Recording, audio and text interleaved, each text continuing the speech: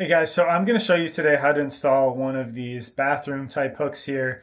These typically have all the same type of installation. So if you use this hex tool, you are able to back out this screw enough here that then you'll see kind of inside plate. So that's kind of like your wall mount. So this is what you're actually screwing into the wall. Once that is in place and we get that on the wall, then you put this piece back on over it. It's going to fit right back in. And then you are going to tighten that back up again to keep it in place. What I'm doing is I'm replacing this one you can see right here.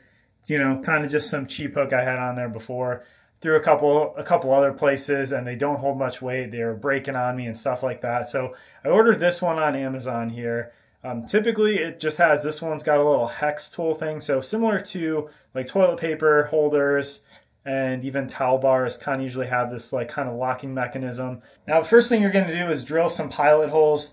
You do actually want a pretty big drill bit for this. It tells you 6 millimeters. Basically, I use the 15/64 drill bit because this has 6 millimeters in the directions. I did that and then I was able to hammer tap in the drywall anchors into those holes there. So you just want to make sure you go a little bit longer than the drywall anchor size they give you is what they also say.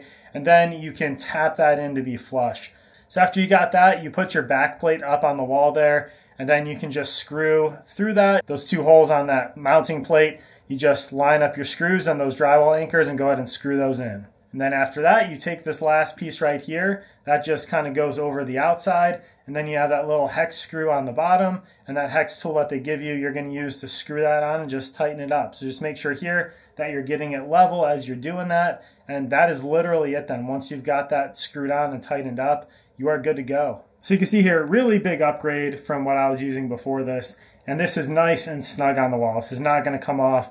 I can hang, any articles of clothing or any towels on here. I'm not going to have to worry about, the stress and strain of that ever breaking this because this is nice and sturdy on here. And we use those drywall anchors going into the drywall with the screws. So yeah, if you want to do a quick and easy DIY bathroom upgrade, don't get intimidated by this. It's pretty simple to do and it's only a few steps. Within 10 minutes, I had this up. This was a 2-pack. I picked these up on Amazon. So there's an affiliate link in the comments and description if you want to pick that up and do this yourself.